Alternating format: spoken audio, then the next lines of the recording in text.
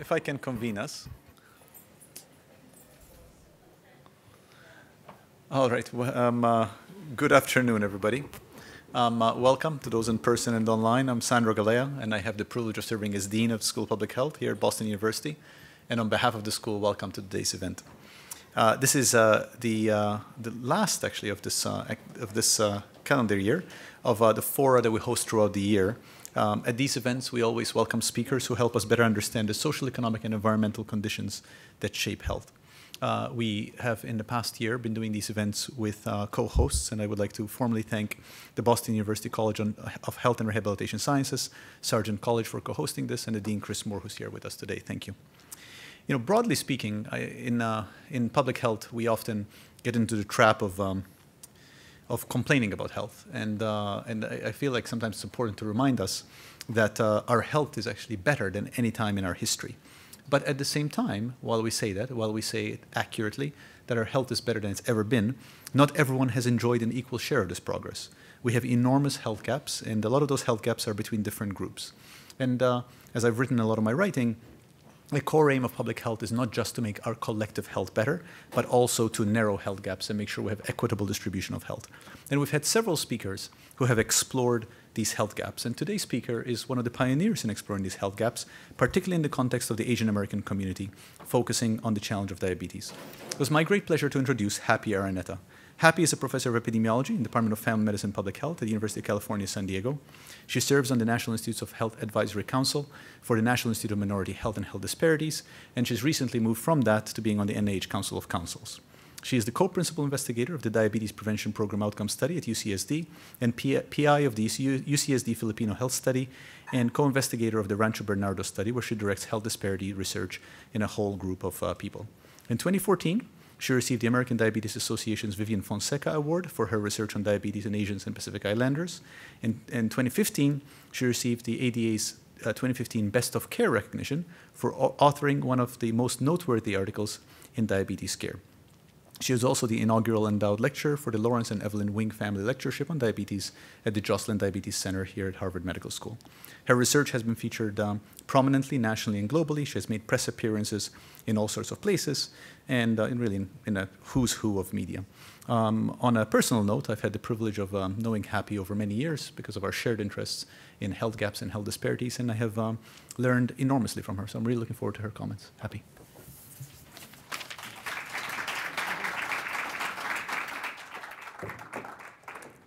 Thank you, Dean Galea, and thank you to all of you for this warm welcome to Boston, even though I was hoping for snow, being from San Diego.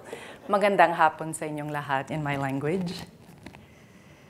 So at NIMHD, we operate on this framework to understand health disparities, which include several levels of influence from the individual, community, to societal level, and it's that framework with which I'd like to present today's data. Asians have recently outnumbered Hispanics as the largest and fastest growing group of new immigrants. This has been the trend for the last 8 years. And so currently, Asians comprise 6% of the population, half that of African Americans, but are projected to be equivalent to the size of African Americans at 14% by 2065, and are projected to comprise the largest immigrant populations by 2065.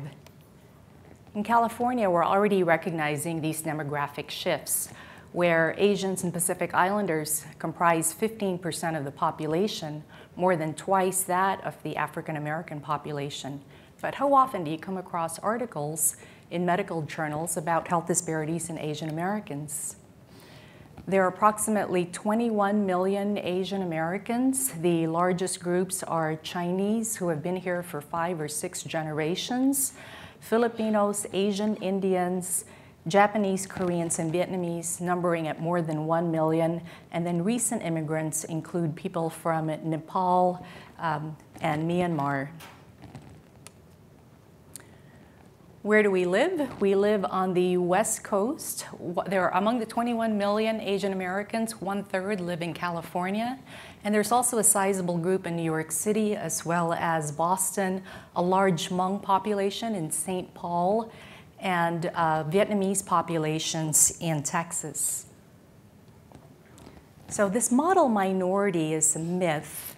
However, even as far back as 1987, when this Time magazine cover appeared about the Asian American whiz kids, followed by the tiger moms and the Asian advantage in this New York Times article, and the recent movie, Crazy Rich Asians, has obscured the disparities, social and economic disparities, as well as health disparities that occur in Asian American populations. The generalization that they're well-educated, they're affluent, they have access to care, and therefore must not have health disparities.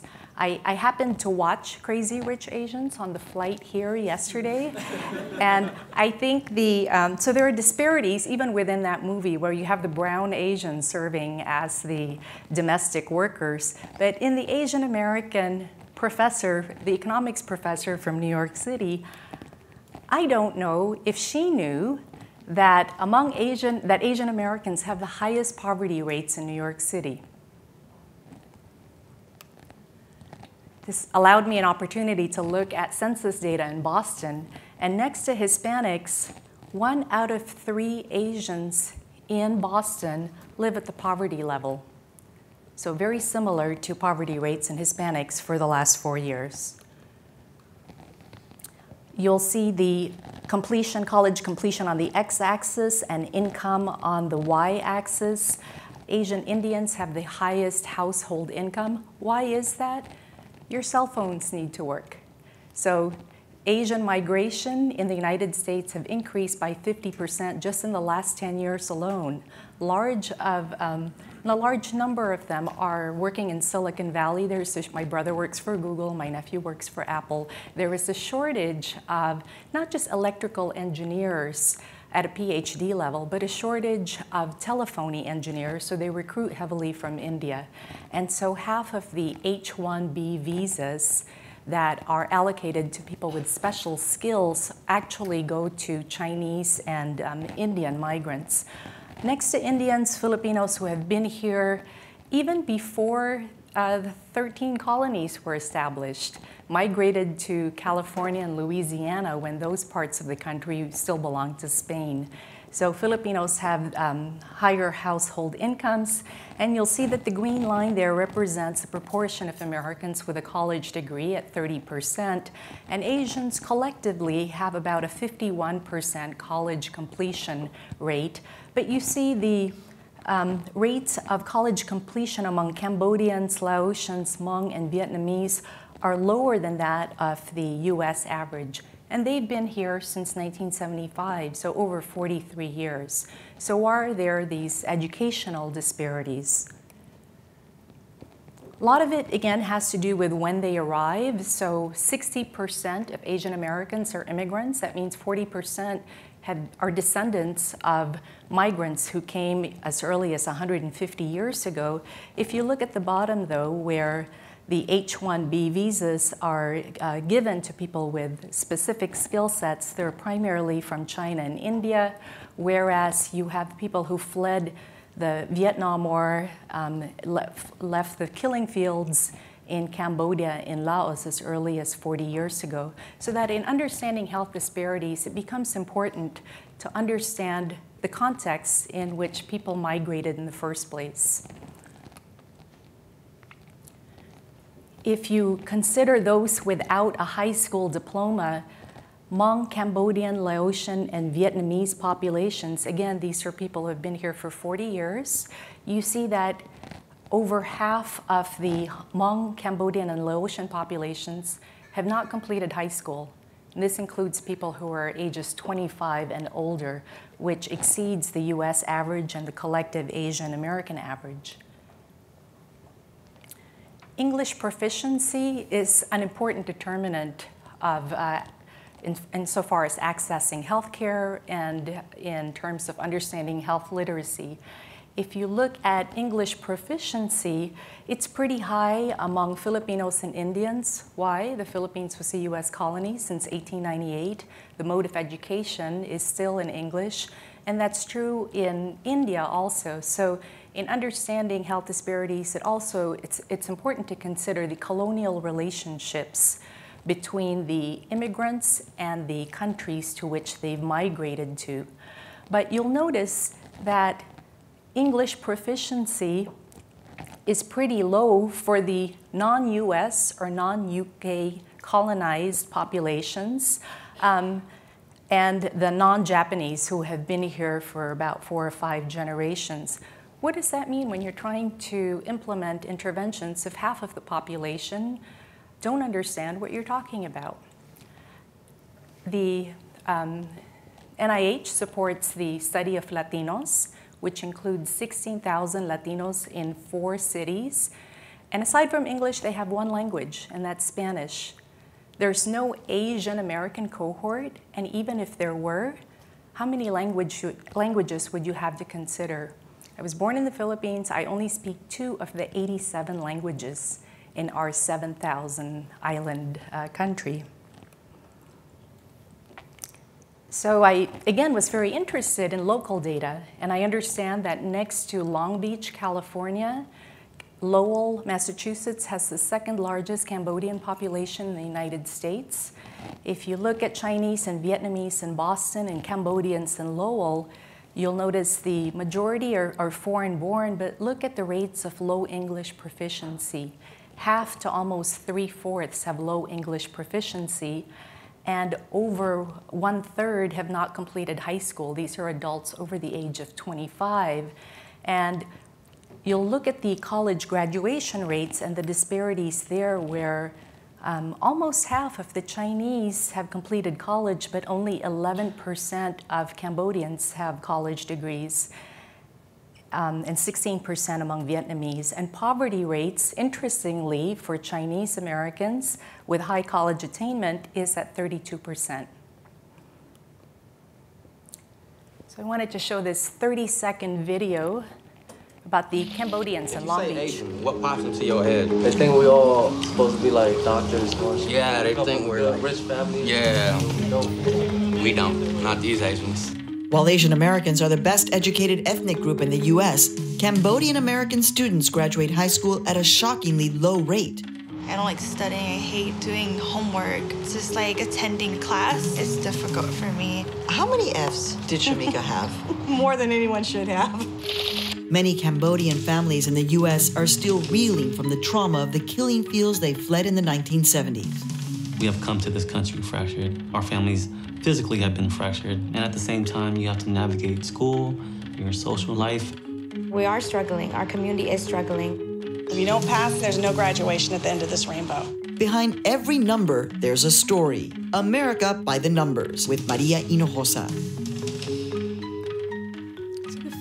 The full document can be accessed online, and what's mentioned in the full document is that post-traumatic stress disorder is so common in Cambodian, Lao, and Hmong populations, especially with the genocide that happened with the Pol Pot regime. A lot of the intellectuals were killed, and those who remained, who survived, were parents who did not have access to an education, so they can't guide their kids towards applying to college here in the United States. But also the rates of PTSD among older Cambodian adults exceeds that of U.S. military veterans. What's also hypothesized but not been studied extensively is what are the effects of intergenerational PTSD and depression. If you're a child who was raised by parents who are grieving the loss of family relatives from that war. Okay, so I'm going to transition. I'm going to talk about a few health outcomes with an emphasis on diabetes. There's been a lot of interest in suicide attempts and suicide ideation among Asians and Native Hawaiians and Pacific Islanders, and these rates per 100,000 show that they're slightly elevated among Asians and Native Hawaiian and Pacific Islander populations. And I just summarized this slide from the American Psychological Association. I have absolutely no training in mental health, but felt it was part of my responsibility to communicate this information in the hopes that those of you who have such expertise would consider working with these communities. Suicide was the 8th leading cause of death for Asian Americans, but number 11 among all racial groups combined. US-born Asian American women had a higher lifetime rate of suicidal ideation compared to the general populations, and Asian American college students were more likely than white American students to have had suicidal thoughts. And among all women who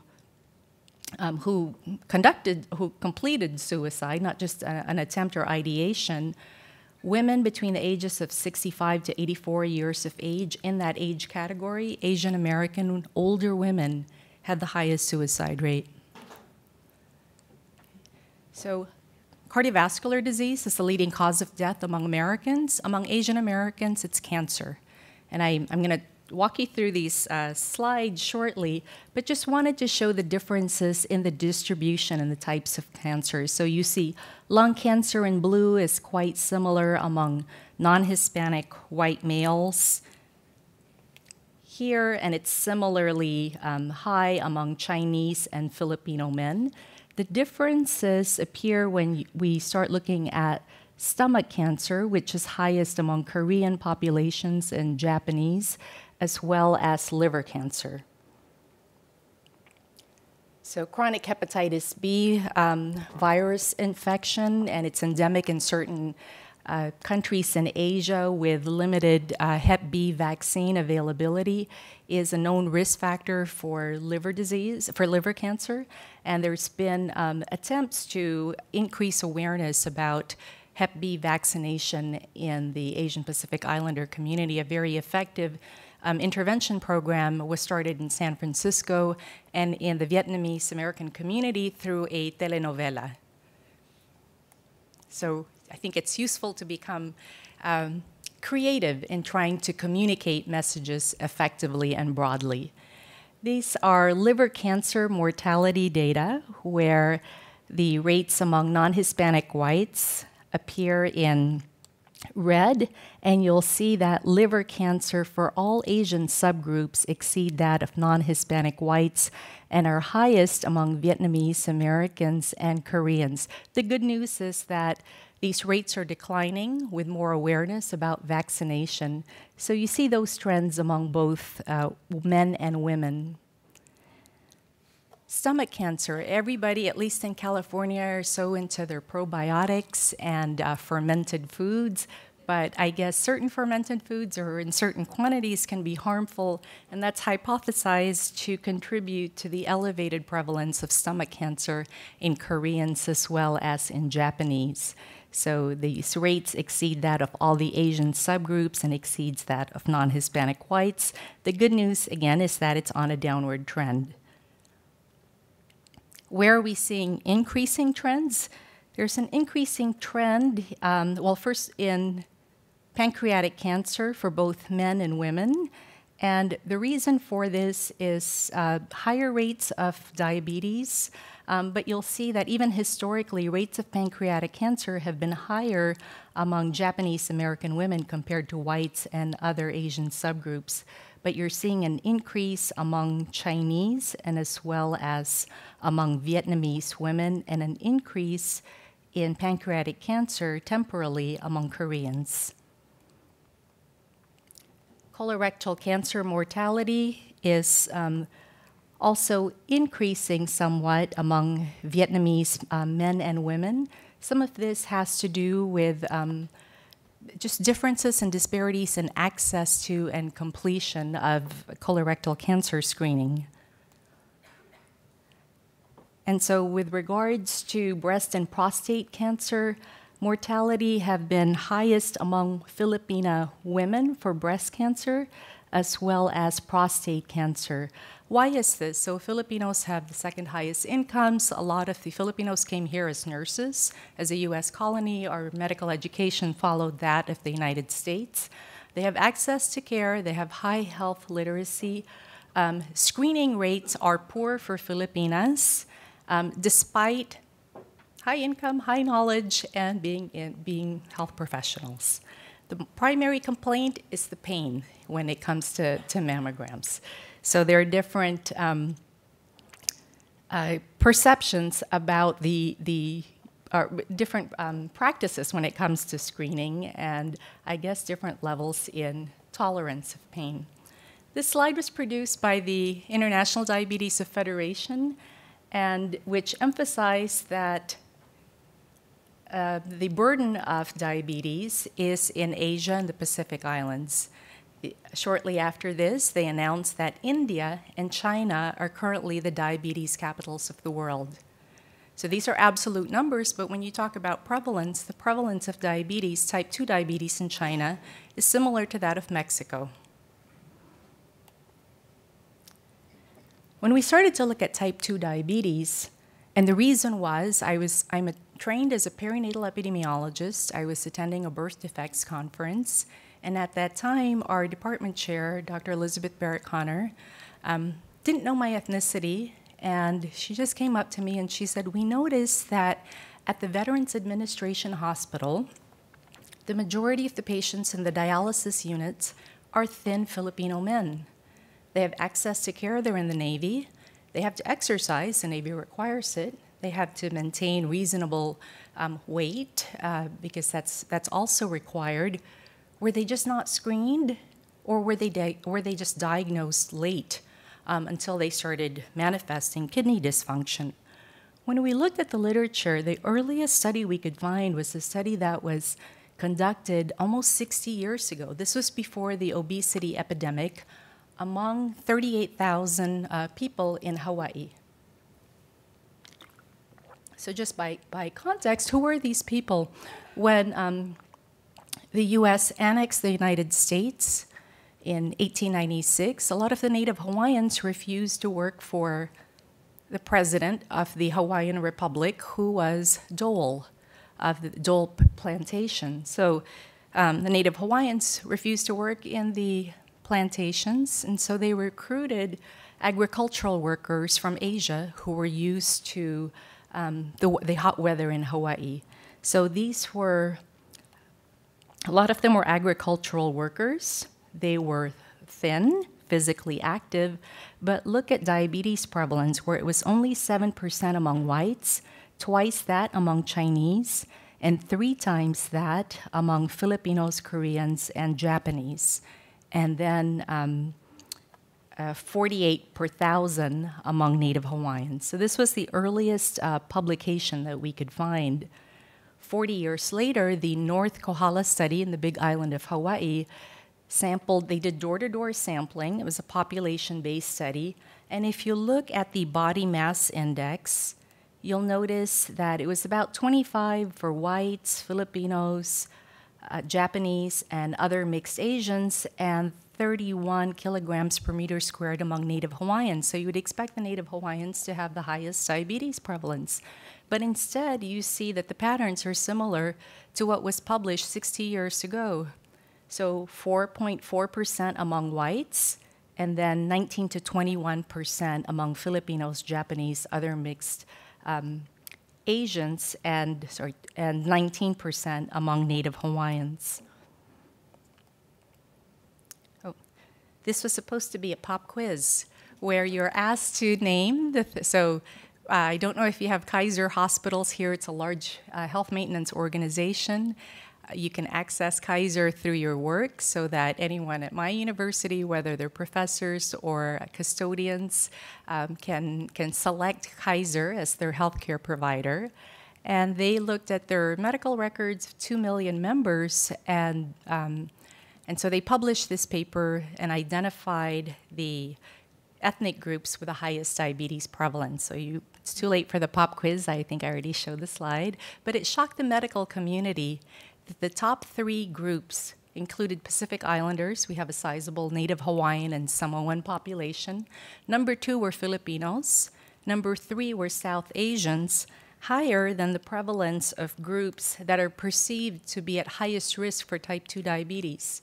And if you look at Southeast Asians, which includes Cambodians, Thai, you'll see that Southeast Asians, Japanese, Vietnamese, Korean, Chinese, members of Kaiser, their relative risk was 50%, showed a 50% higher risk compared to whites.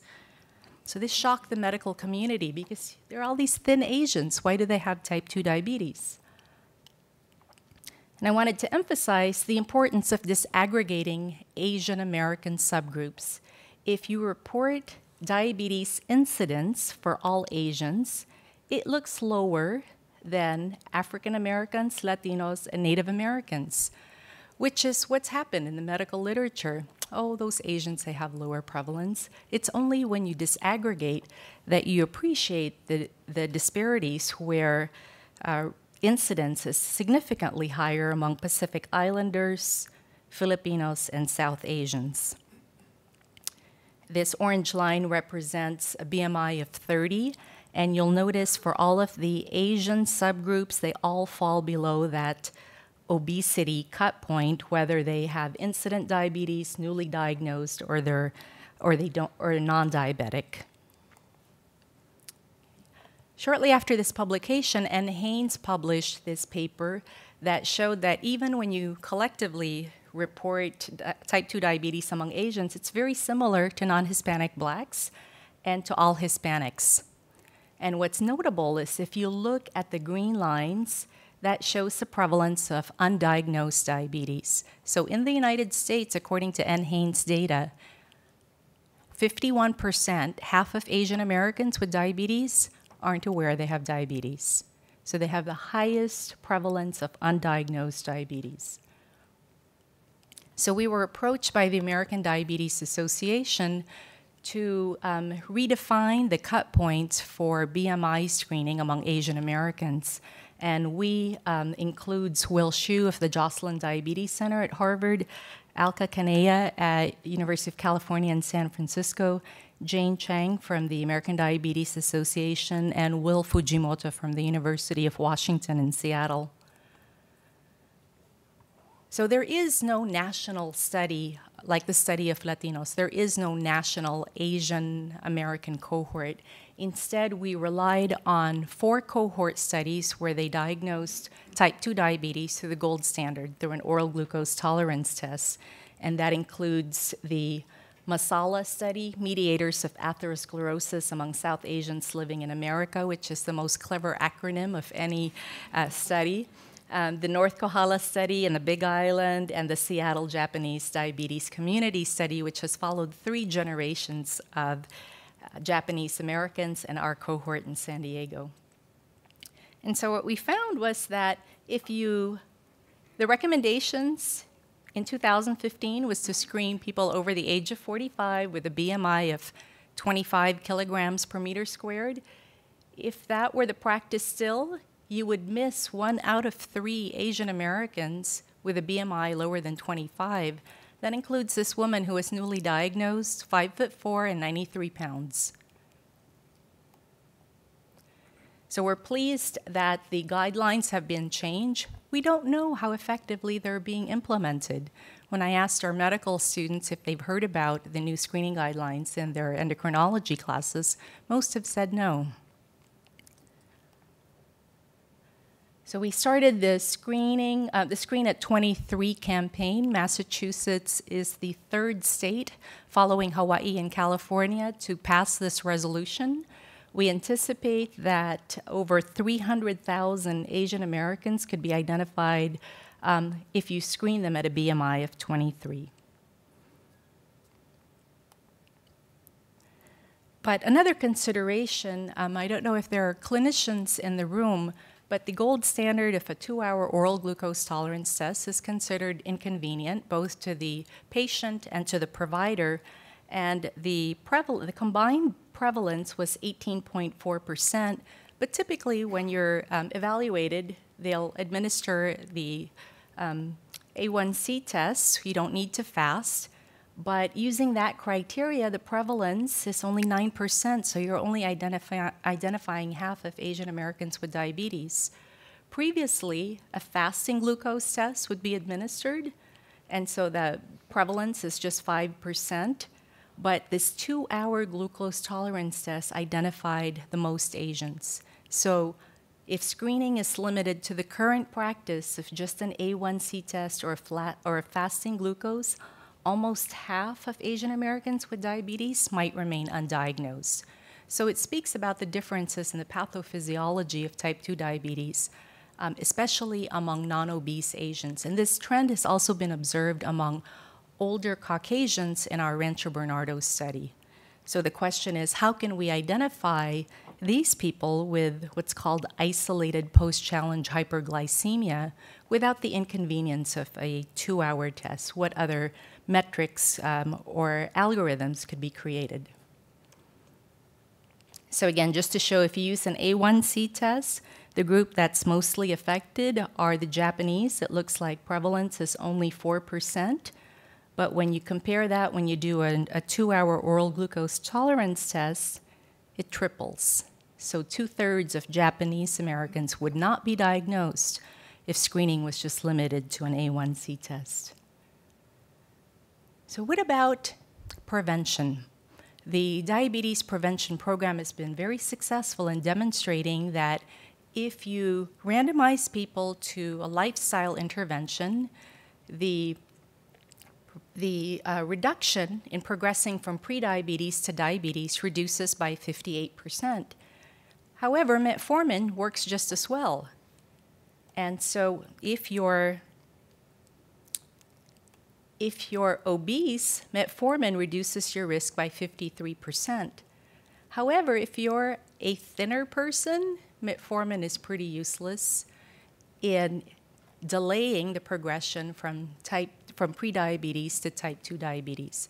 So that this speaks to the need to look at other interventions, lifestyle as well as pharmaceutical interventions, to reduce the risk among thinner populations. The DPP studies in India and China also showed similar results, where metformin was not effective in delaying the progression of prediabetes to diabetes. So again, why study Filipinos? Because the majority of dialysis patients were thin Filipino men. And we were interested, it was a volunteer sample, 453 women, 109 men. We were interested in understanding why. Why do thin Asians have high diabetes prevalence? You look at this is our healthiest cohort. These are people without cardiovascular disease. Filipinas, half of them had college degrees, didn't smoke, didn't drink, exercise frequently. When we were looking at different measures of adiposity, African Americans had the highest values using all these criteria. However, when we did CT scans to look at visceral adipose tissue, this is a 6-millimeter slice between the L4 and L5 vertebrae. You see that this harmful intra-abdominal fat, this visceral adipose tissue, is 25 cubic centimeters in this overweight African American, but it's 3 times that in this thin Filipina with a BMI of 20, 5'4", 115 pounds. So excess visceral fat accumulation has been shown not just in Filipinos, but in Asian Indians, Chinese, Japanese, and Koreans. And the big question is, why? What advantage, what evolutionary advantage leads to the accumulation of excess visceral fat? And on the other hand, does an African American woman who's considered overweight, should she be considered unhealthy if her fat accumulation is in subcutaneous fat in the thighs and subcutaneous areas? So an important question is, how can you diagnose excess visceral adipose tissue without doing CT scans on everyone? And then the more important and practical question is, how do you get rid of it? How do you convince a woman who's 5'4" and 115 pounds that she's at risk for diabetes and has a lot of excess visceral fat within her 26-inch waistline and that she's at risk? So what we found was, even if you use the cut point of a BMI of 23 and a BMI among Filipinos and a BMI of 25 in African Americans and Caucasians, you see that African Americans have the least visceral fat, and this has been replicated among people of African descent in England and in South America. And you see that Filipinas have the most visceral fat. in the yellow line. So what we saw was this excess visceral fat among Filipinas. Diabetes prevalence was 6% among Caucasians, twice that among African Americans, and 32% among Filipinas. The Centers for Disease Control estimates that in the year 2050, 1 out of 3 Americans will have type 2 diabetes. Among women, Filipino women in San Diego, we're already there. So these fat distribution patterns are seen among South Asians and Chinese Americans who have excess visceral fat compared to African Americans. And you see more pericardial fat in Chinese Americans. And we also saw that excess pericardial fat among Filipinas. So the assumption that those Asians have healthy diets and they're thin, they eat lots of vegetables, how does that contribute to visceral fat and pericardial fat accumulation? The second biological factor we were interested in were inflammatory markers, and specifically cytokines. When you have a lot of visceral fat, adiponectin is a cytokine that regulates glucose homeostasis. You want to have high levels of adiponectin. And the question we asked is, among people with normal glucose levels, are there ethnic differences in adiponectin levels? And we found that African Americans in yellow and Filipinas in orange had half the adiponectin levels of whites. There was a study in the Philippines that showed that there are polymorphisms, mutations in the adiponectin gene. So what does this mean? Could adiponectin be a useful screening tool for Asian Americans instead of the glucose, the oral glucose tolerance test? And could synthetic adiponectin become a new insulin as a form of treatment or management? There have been some discussions that a high-fiber diet will increase adiponectin, and then recent publications that it's coffee that raises your adiponectin levels, but Asians drink tea. So the lower your adiponectin levels, the higher the diabetes prevalence. So interventions are needed. Why should we be concerned about this? Does this just apply to Asians, this phenotype of thin on the outside but metabolically obese on the inside? It actually affects 1/3 of all Americans. I think the attention to Asians led to this discovery where 21% of whites have this type of phenotype, and about 31% of blacks also have this normal weight but metabolically abnormal phenotype. Some of the social, cultural, and behavioral risk factors include, like all other groups, lower education, low English proficiency, low adult interaction with mainstream society, having lots of children, sustained childhood and adulthood social disadvantage, insufficient sleep, low muscle to total abdominal ratio, and sitting too much. And so this was work by one of my former medical students that showed even if you adjust for family history and adiponectin, not having a college education is still a risk factor. These are some of the social risk factors. Having lots of children. So what are gives you more visceral fat and exacerbates your risk for diabetes. What does this mean for populations that don't have access to contraception or belong to cultures where large families are valued? And what about sleep? So I'd mentioned about 1/3 of our participants were nurses, and many of them work the night shift, and that becomes a cultural choice to keep a cohesive family structure where you work at night so that you're available in the daytime to take your kids to school and maintain the households. And you'll see that Filipinas, more than 1/4 slept less than 6 hours. And so this translated into a higher risk for diabetes after adjusting for visceral fat as well as adiponectin and other known risk factors. the question was asked earlier during one of my meetings is, well, is diabetes risk higher in the Philippines? And is it the Western culture? I mean, studies have shown that rates of diabetes are lower in Japan, but they increase once they migrate here. And what we found was we looked at data from immigrants in San Diego, second and third generation Filipinos in Hawaii, and people in the Philippines from a population-based study. We found that Filipinos in Hawaii had higher prevalence of obesity, but there was no difference in diabetes prevalence. Why is that? You only see this in, so far, Filipino and Puerto Rican populations, because we were US colonies. And as such, acculturation to an American lifestyle didn't require flying to the US. Our acculturation to a Western lifestyle occurred back home. And so it's important to also consider these colonial relationships when you're doing studies of immigrant populations. Similarly, it didn't matter whether they were recent immigrants or long-term immigrants. Fat distribution and diabetes prevalence was the same among our long-term and recent immigrants. But what we found was that, and as you see with other populations, those with low English proficiency in yellow and those who had low pattern of English use, they had a higher risk for type 2 diabetes after adjusting for all other known risk factors in our Filipino cohort. And assimilation, especially as adults, was also associated with a higher risk for diabetes.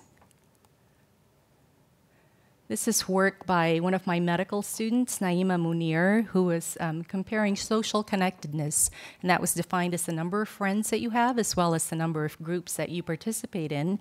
And African Americans were more involved in social networks, but what she found was that being socially connected was independently associated with a lower risk of diabetes, especially among Filipinas. So just social isolation, especially in immigrant population, does that play a role in your risk for diabetes, whether it has to do with access or depression and the different metabolic pathways that are associated with that?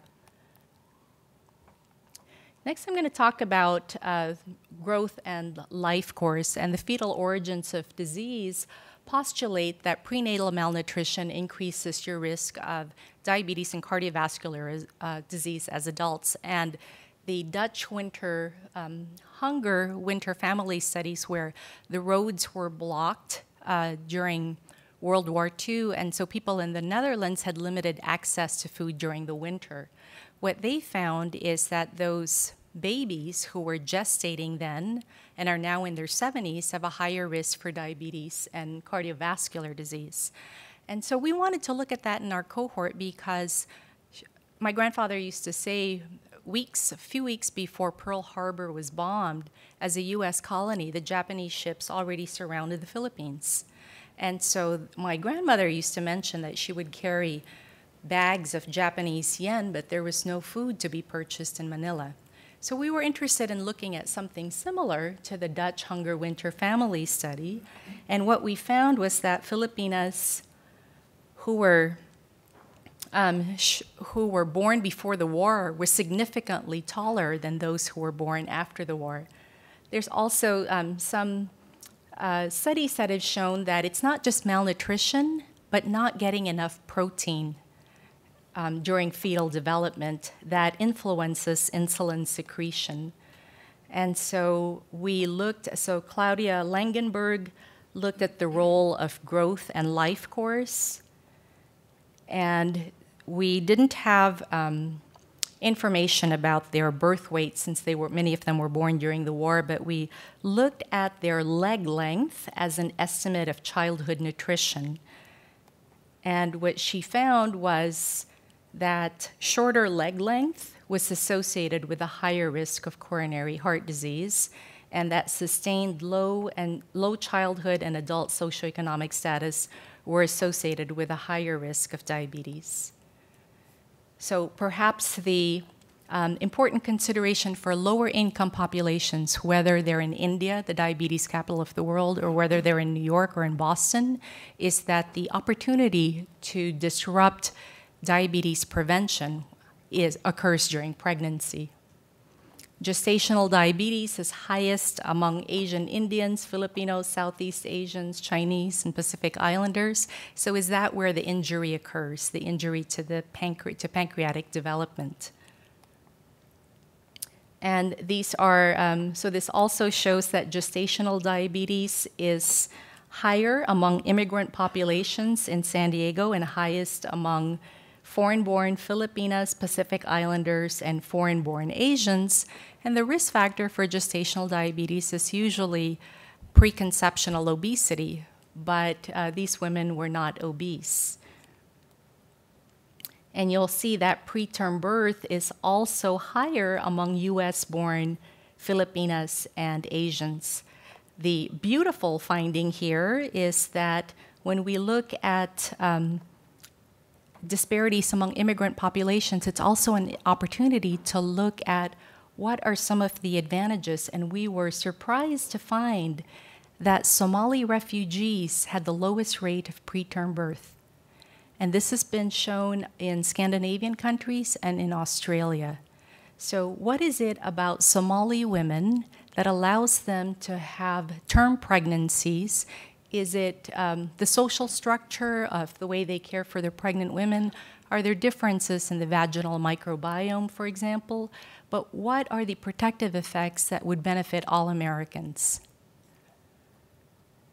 So I wanted to mention some of the cultural factors that I've mentioned before: low English proficiency, which are barriers, the ethnicity of the healthcare provider, the belief in a spiritual etiology of disease. There was a paper among a Hmong group that articulated their concerns about joining studies because it might disrupt the process of reincarnation.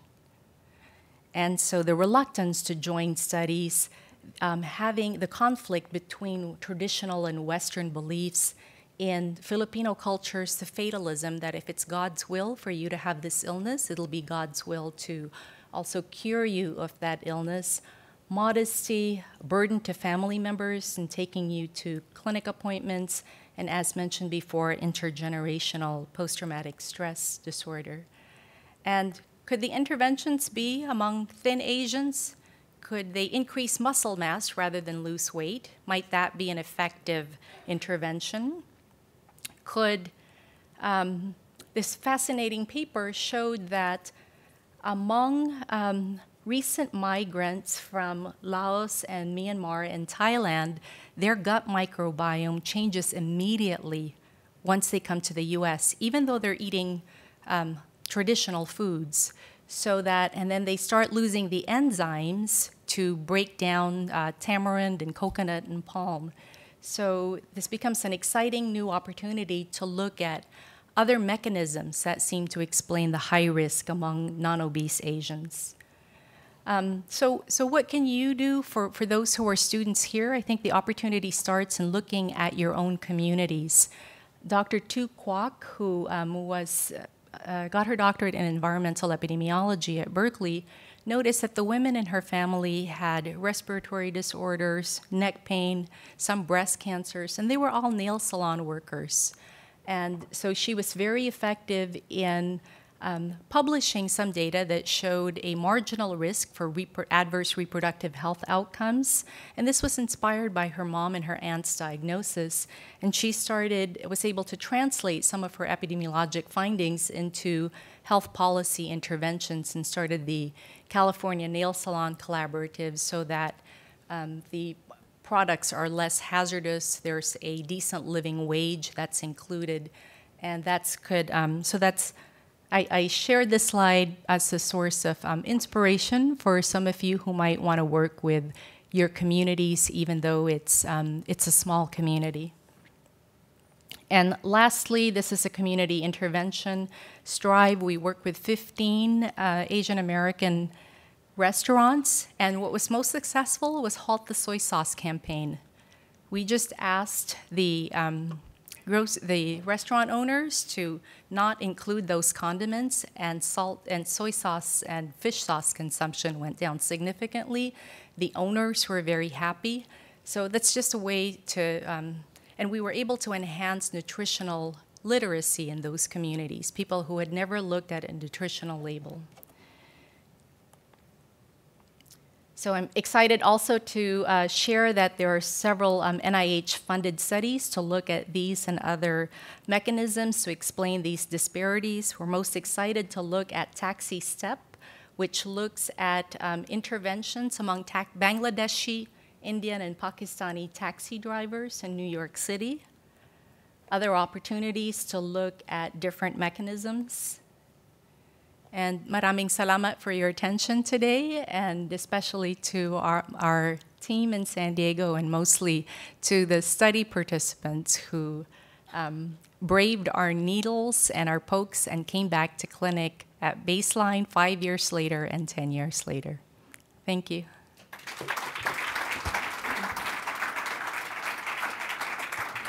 So I'm happy to entertain questions.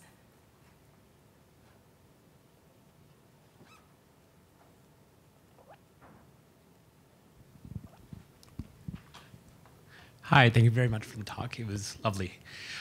So I wonder about, we talked about the aggregation of Asians, and then when we disaggregate, we find differential findings, and we seem to be doing that as well with Latinos, and then we have like non-Hispanic white, non-Hispanic black, non-Hispanic Asian.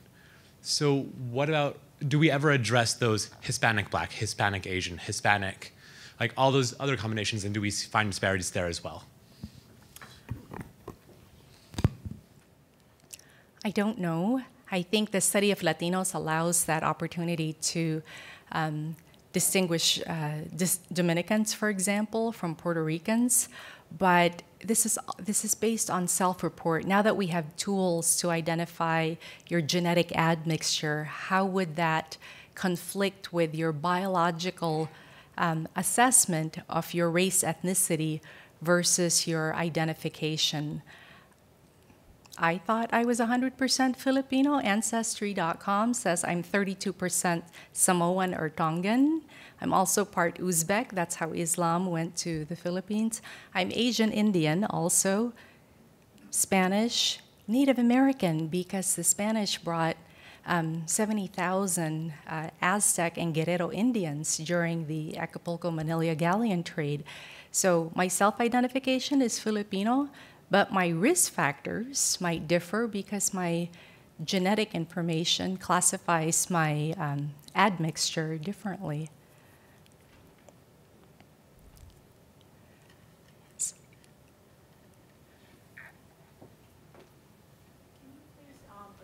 The quotation in Skinny with the study of the folks that are being westernized, and being, maybe one of the results maybe could be an incentive to fatten them up, in quotes like you are in this presentation, by giving them an incentive. A fat means like westernized. They see the behavior, well, they see something when they come here, but their behavior is different. So maybe the fact could be that they see that a lot of people here, westernized, have a lot of money in their pocket. So maybe that behavior is the fact that they need to maybe change their behavior. Do you understand what I mean? Well, to respond to the first part, the skinny was just the colloquial term for the details, the truth. But I think I'm following your interest in that. My sister's a clinician, for example, and she talked. I'm not a clinician, but she was talking to her patients about the benefits of red rice.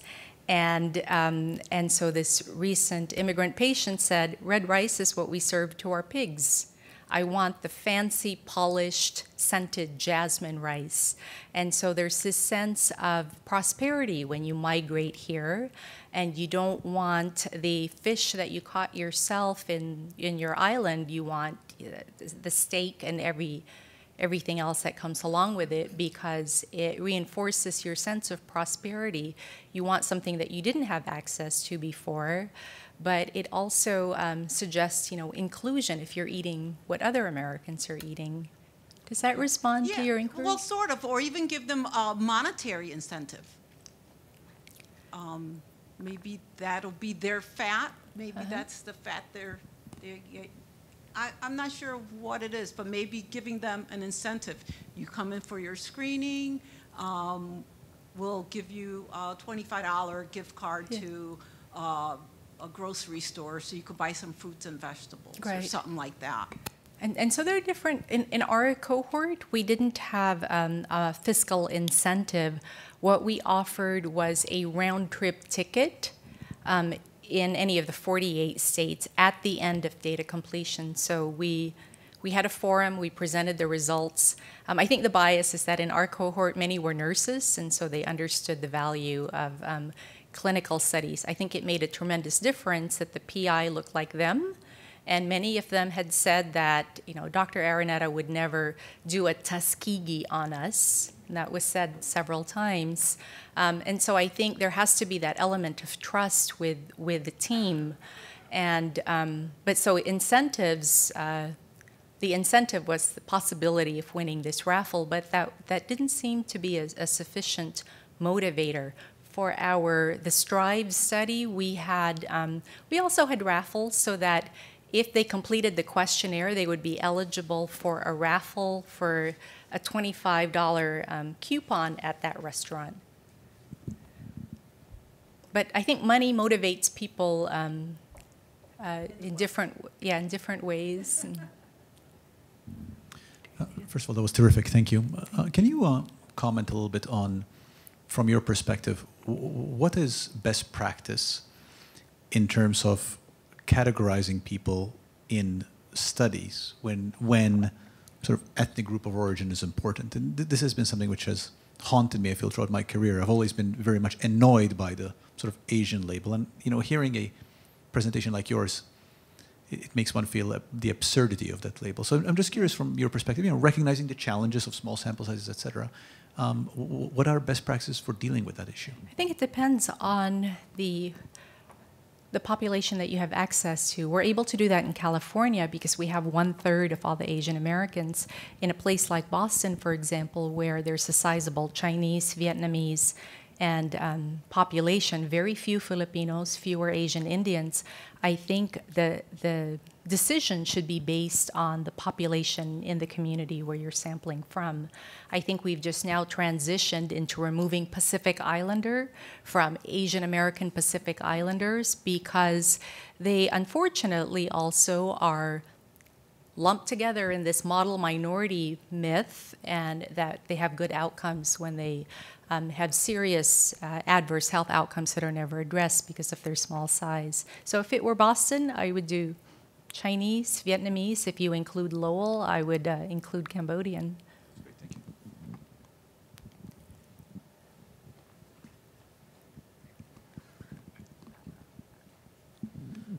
I do want to say thanks, first of all, for coming out here and illuminating what's going on the other side of the country. Doing some of this work in Boston is really interesting. I'm Caribbean with Asian Indian descent. And aside from that, it's like a lot of the things that want to be representing for marginalized communities are still helmed by white people, right? So the organization that you mentioned around nutritional literacy, we have one of those in Boston. I'm not going to name it in case anyone works there, but I mean, it's all white people. There's actually no one in there that can do the ethnic cuisine from their own culture to bring that forward in that lens of health. Now, I work for a health equity research program that actually does have its hands in researchers who are people of color and advocates who are people of color that are trying to involve communities in research. So my question is, what can we learn from that, from your case studies over on the other side of the country? What data can we pull from that, or how can we learn from that to develop our own studies or collaborate with folks all across the country that are doing this work? I think, first of all, the race ethnicity of the researchers, the community outreach people, I think it's important to have diversity, but also it becomes an opportunity to get people of all ethnicities engaged in the work and exposure to the communities that they would not otherwise have access to. As far as the STRIVE study, we just have one publication, which is a methods paper, and we're about to submit the findings from, first of all, our grocery store intervention, which was done in ethnic mom and pop grocery stores. It's a great place to do interventions in a small scale, followed by the restaurant paper. So we're happy to share resources. Was there another part to your question that I didn't?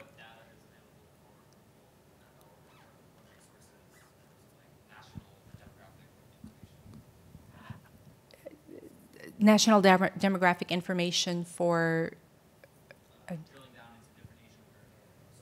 Oh, so I just got this from census.gov.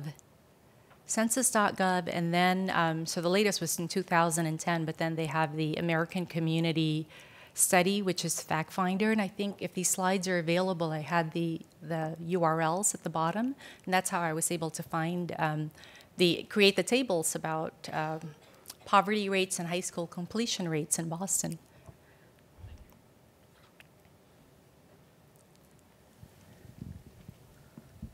Hello. Hi, thanks for your talk. So I noticed that the social and cultural factors that you cited were shared by many Asian subpopulations. So I was wondering if you could expand on the unique factors that explain the high prevalence of diabetes in Filipinos. And I'm also curious, what is the benefit of lowering soy sauce and fish sauce consumption? Hypertension. So so stroke deaths are highest among Asian, Indians, Filipinos, and Vietnamese. And so we were following the Halt the Salt campaign in New York, and instead tried to make it culturally relevant by just this Halt the Soy Sauce and Fish Sauce campaign. And that seemed to be a very practical, easy intervention. You just take them away. And the owners were the happiest because it reduced their costs. The chefs were happy because they felt offended if people seasoned their food before they even tasted it. And people didn't, they could have asked for the soy sauce if the customers could have asked for it, but they ended up not asking for it.